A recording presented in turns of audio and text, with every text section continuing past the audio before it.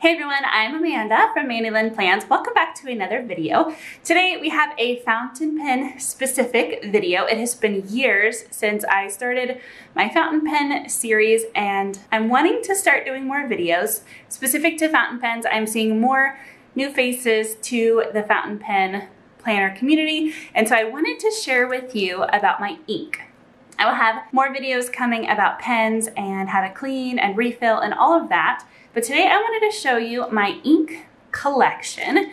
And here specifically, I wanted to show you how I store and keep my ink samples and just a brief history. So I started bullet journaling in 2018, and that is when I found fountain pens, and I have been using fountain pens ever since. This was my very first bullet journal in 2018.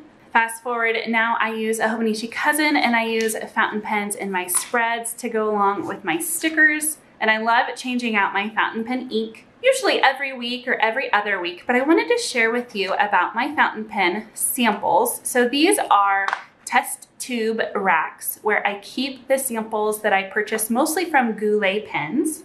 These are great, and these hold 50. I think Goulet has some branded specific ones. I just got these off Amazon and I will link it down below. A really great way to try out new inks is by ink samples, so you don't have to buy a whole bottle. I do have several bottles, but most of my collection is ink samples, and you can get either 2 ounce or sometimes 4 ounces of ink, and that will get me a long way. Like I said, I like to swap out my ink every week if I can. So you may notice I have these more or less in kind of a rainbow order, and that goes along with my ink swatches. I tried to keep them in the same order so that I can find quickly what I'm looking for. These are little sheets of Tomoe River paper that I cut down to baseball card size, and then I have slipped into these baseball protector slips, and I have them front and back.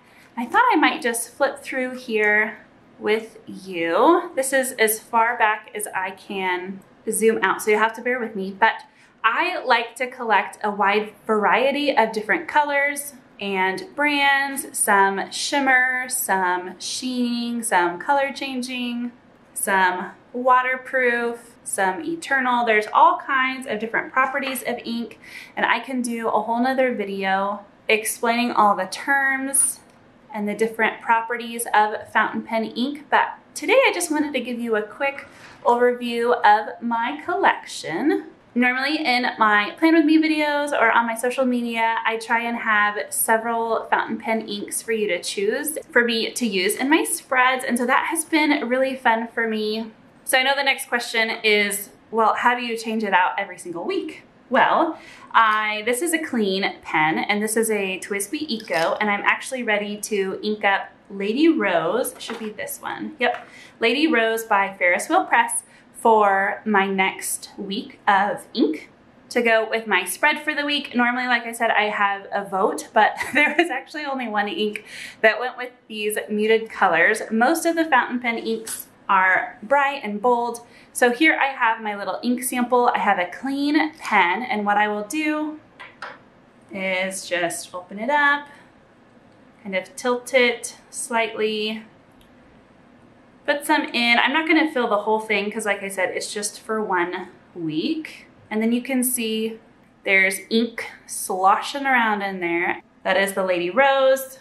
Let's just dab the nib a little bit to make sure that that excess is off. And then we are ready to write. Now, let's pretend like it's been a week and I'm ready to clean out my pen. I'm not going to just dump all of this down the sink because that is still some ink goodness in there. So I am going to expel my ink back out, get most of it out, because then I don't have very much waste.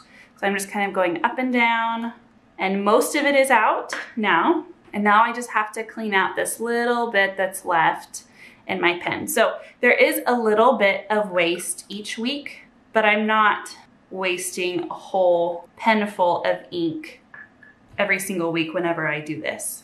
I know I have gotten a lot of questions about that in the past. If you have any more questions or video ideas that you would like to see in this updated fountain pen series, be sure to leave them in the comments. And as always, thank you so much for watching.